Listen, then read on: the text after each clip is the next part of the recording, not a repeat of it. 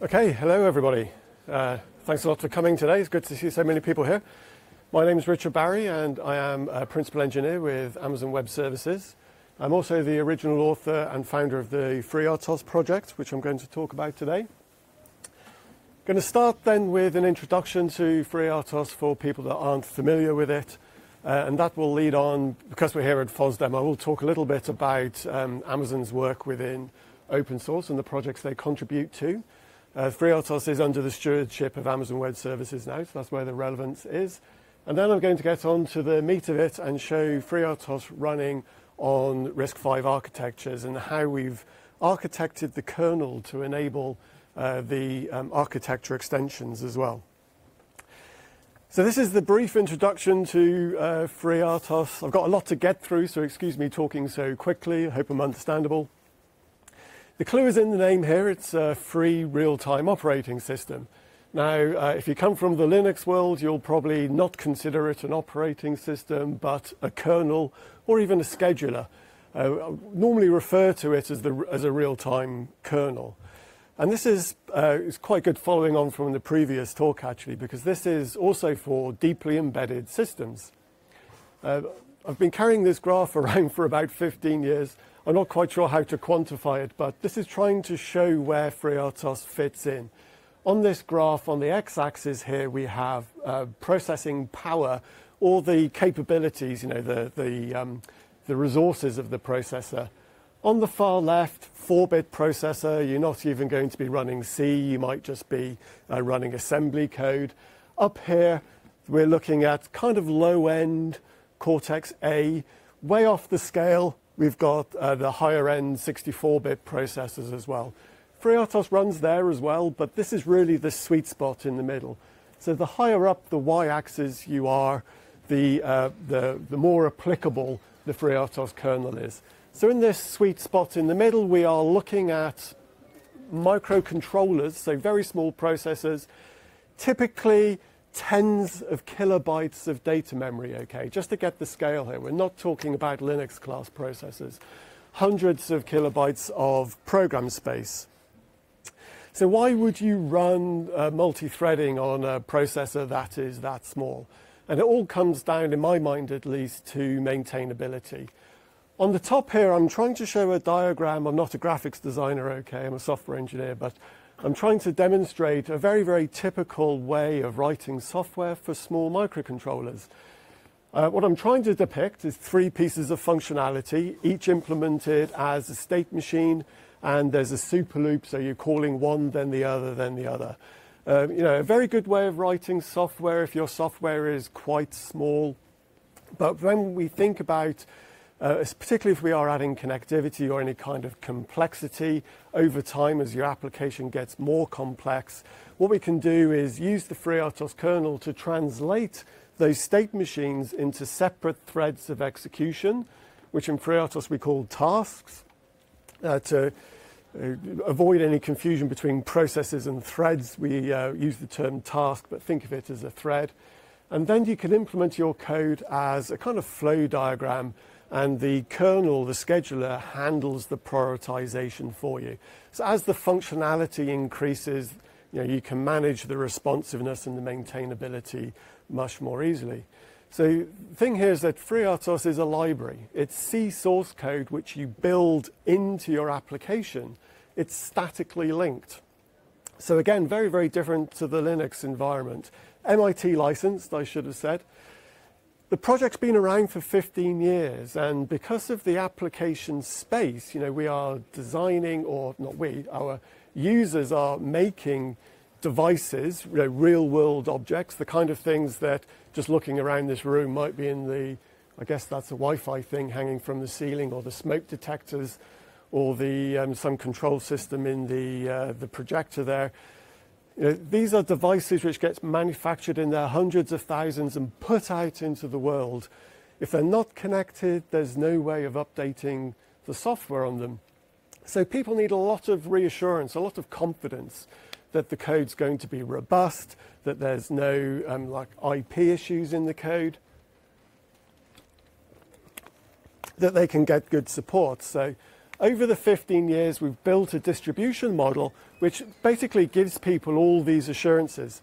There's even a commercially licensed version if you want it. We have a strategic partner called Wittgenstein who actually provides the code under a commercial license with commercial support if that is what you want. We only deal with the open source software ourselves. This graph shows the growth over since 2004 to 2018. You can see it's going up all the time, still on a positive trajectory here. Currently downloaded about once every 3 minutes approximately, which I always find amazing because I didn't realize there are that many engineers in the world. Use cases, many and varied. There's all industry verticals you can think of here.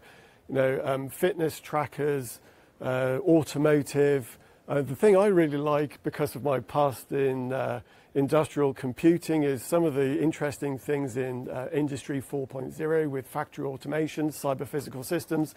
We are basically surrounded by devices that are running FreeRTOS as we go around our lives. New use case, or I say new, actually the first job I ever had was in Internet of Things. We just didn't really call it that at the time, SCADA systems, but Internet of Things is the real growth area of focus of interest at the moment, and this is where Amazon come in. So Amazon Web Services have a whole plethora of cloud services, by the way. I'm showing a very tiny subset here, which are just specific to IoT. On the right-hand 2/3 here, we have the cloud services which are specific to IoT, or a subset thereof. On the far right, we have the services like machine learning, analytics. That's where we actually extract value from connecting our devices in the first place. But to get there, we have to have first the gateway to get into the cloud, then the security, the authentication, the encryption, the ability to over-the-air update things that are connecting, etc., etc. So that's all the undifferentiating work that Amazon provide for you to enable you to get to the value as quickly as you can. So that's in the cloud. Outside of the cloud, we have on the left. Here there's a product that runs on Linux called Greengrass, which is a really interesting product in that it allows you to take some of those cloud services, like machine learning, inference, and that kind of thing, and actually run them on a Linux box in on your own premises. That's not what I'm talking about today, though, but I would encourage you to look at it. We're really looking at the edge of the edge. This is the proliferation of those billions and billions of microcontrollers which are wanting to connect. And there Amazon are adding security and connectivity. So we can think it's very analogous to what's in the cloud. The ability to over-the-air update, the ability to connect securely, etc. The important thing to note here is that this is all MIT open source code and using open standards.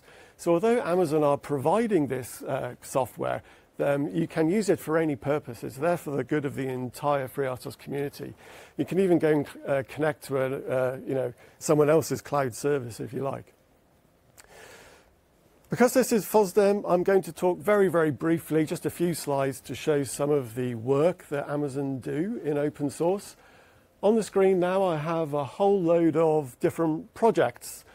These are all projects that Amazon contributed code to in 2016. So then we'll go through the next couple of years and we can see how this is growing. By the way, the size of the font is proportional to the amount of contributions that have been made. 2017, we've added in these orange ones. You can see there's a lot more. If we go on to 2018 here, we've added in the blue. And I have to say this was done about halfway through the year, so it's a bit out of date. I'm sure there are a lot more there now as well, because you can see the growth in the number of projects that Amazon are actively contributing to. Now, if we look really carefully in there, I've actually highlighted it on the next slide here. In yellow, you'll see that FreeRTOS is kind of there. Okay, so let's do the interesting bit now and talk about running FreeRTOS on RISC-V. At the moment, we are really looking at the microcontroller space here. So it's machine mode only. This is the first official version. And there is, the direction it goes in will very much depend on what users want. If we look at what the kernel actually does, most of it is generic C code. The same code runs on all 40 plus architectures that we've ported to. There is what we call the portable layer, which is the bit that actually has to touch the processor. So when the processor is running, here we've got the stack pointer pointing actually at the stack of the currently running task.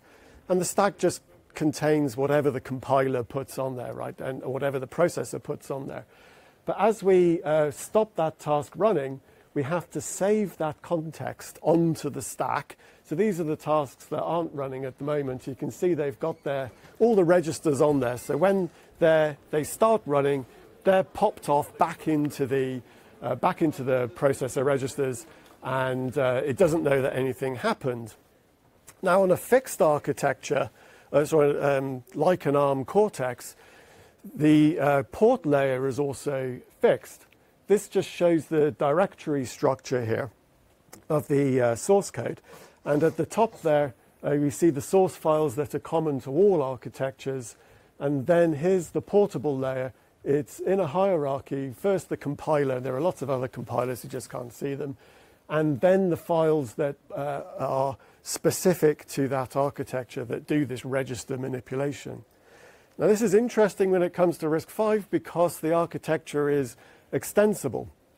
So we actually have to add another dimension in here. It's the same up to this point. We've got GCC, then RV32, port layer code, and then we've got this new chip-specific extensions here, and I'll look at that a bit more closely in a minute. Okay, demonstration. Let's hope. So I have two boards here. One is a micro semi board, and the other is this Vega board. And both of these are easily available. This is openisa.org. You can get these Vega boards. And we also have the micro semi board, which is actually from Future Electronics. These are both low-cost hardware boards. And what I'm going to do is show the code running on these architectures just to prove it's real. And on the micro semi board, I'm actually going to run it in an emulator called Renode, which is from a company called Ant Micro. And if we look at what this code is doing, we'll see that it enters main, does some initialization, and then it's starting a whole load of test tasks here. So there's test tasks, and there are examples, etc. And at the bottom here, it is running this check task, and what the check task does is go through all the other tests which are self-monitoring, and if the tests pass, it just prints out a period, a dot character. If the tests fail, then it prints out an error message. So start that running, and in the Renode serial port here, we should see then that the periods are getting printed out. So you can see everything is running. Now, for time reasons, I'm not going to also show the Vega board being programmed, but it's pre-programmed before. So if I run this terminal window,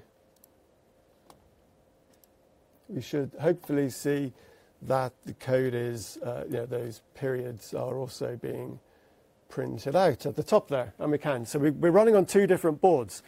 What's the difference between these boards? Now, this board here has a Sci5 core on it with just the base architecture. This board actually has two different Cortex, and two different Pulpino RISC-V cores on there. I'm running on the RISC-V architecture. In that implementation, we have 6 registers, 6 additional registers, 2 groups of 3 registers. The other thing that this board has is a vectored interrupt controller and doesn't have the machine timer, whereas this board has the clint for the local interrupts and a separate external interrupt controller does have the machine timer. So you can see that the two, although the base architecture is the same, have different functionality or features. So how do we manage that in the code? Well, I spoke about this architecture extensions file here. If we can just zoom in a little bit here, we can see in the project, and incidentally, these projects are just Eclipse projects I've opened. If you download the code from SVN, this is not actually released code yet, but it's publicly available in SVN. If you download the SVN repository, yes, I said SVN, it's rather old, okay, it's been there for 15 years, then the Eclipse projects are all in it. You just open the project. This is Renode I'm using, Soft Console, which is Microsemi's Eclipse project here. So when you open the project, you can see the same architecture that I gave before. Now, here we see the chip-specific extensions, and I'm selecting this header file from the directory that says there's a clint and no extensions. If I look at that header file, we will see that there is this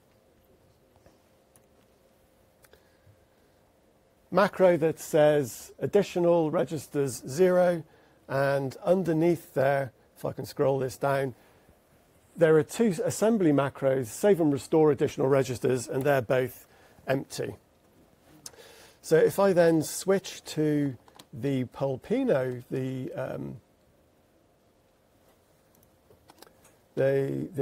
different architecture that does have extensions, here we will see that at the top, my mouse works, I've said this is 6 additional registers, and then these macros, very, very simply, what they are doing is copying the extended registers. There are 6 additional registers, and it's copying them into core local registers and then saving them to the stack. And then likewise, we have a restore context, and that's all we have to do to take care of those additional registers. But we also have to make sure that we can actually pick out the correct header file, and that's just done by, if we go to the assembly properties here, we can see that in the includes, we have, in the assembly includes, these are not the compiler includes, we just pick out the correct directory structure. Oh, it's just gone off the screen a bit, but we just pick out the path to the header file that manages those extensions. The other thing I said was that the architectures had different interrupt controllers. We also have to set up to ensure that the kernel calls the correct interrupt controller. And we do that by setting this macro, again in the assembly. We've got this handle interrupt macro, and we just point it to whichever handler is provided by the board manufacturer to handle interrupts. In the Pulpino case, all interrupts go to this vectored interrupt controller. In this Sci5 case, the clint does the local ones, and then only the external interrupts get sent out. So that's basically it as far as tailoring the kernel is. There's a couple of other things that you have to do, like give it the base address of where the clint is, or if in the Pulpino case there isn't one, we just set the base address to 0. Okay, so finally, because I think I'm out of time basically. Still have 5 minutes. Okay. Then if we look at this diagram, there are a few RISC-V implementations that other people have done. What I'm demonstrating here is our official one, which is the one that we create as the maintainers of FreeRTOS and test, give it all the tests that we would all the other kernel ports. and then support. One of the things we have done is introduce this separate interrupt stack. The other ones I've seen aren't using this. So in each task, when you create a task, you have to allocate a stack, and the stack has to be dimensioned to make sure it can hold the entire call depth of whatever program it's running. And then if an interrupt occurs right at the maximum call depth, it then has to have the whole interrupt stack size as well. So if you allocate that, I'm trying to kind of demonstrate that on the diagram here, with the task stack and the interrupt stack. If every task has to have that, when you add up all the RAM which is going to task stacks, we're duplicating that interrupt stack. So they're very, very basically, in the official version, we've just separated out that IRQ stack, and that means that only appears once, and we've saved some RAM there. I've only shown 3 tasks here, but you imagine if there are 10, 15 threads, then that would make a big difference to your RAM consumption. Now, the interrupt stack, you can define, just by setting a #define, you can get the kernel to actually allocate that for you as a static array. But again, because we want to save as much memory as possible on these small MCUs, the other thing you can do is optionally define this linker variable. So I've just taken the linker script that came with the code, and I've added in this linker variable, being careful to make sure that its address matches the address of the stack that's already allocated in the linker. The reason for that is you start the code, C runtime starts, main is entered, there's a stack for main. You then start the scheduler. After that, the stacks are used, either the task stacks or the interrupt stacks. The stack that was used by main kind of leaks away and is never used again. So by doing this, what we are able to do is reclaim that memory. And I know that was a really, really quick, and I was talking really quickly. I got through to the end, and I'll be around if people want to talk. And I would say thank you for coming again. A few details here on some URLs and some handles where you can find out about Amazon's work in open source. And there are some very distinguished people, very experienced in open source in Amazon, and they provide this free book that you can go and download. So I'd encourage you to do that. And I think I've got about 30 seconds, which if there are quick questions, that's fine. Otherwise, I'm happy to talk. So,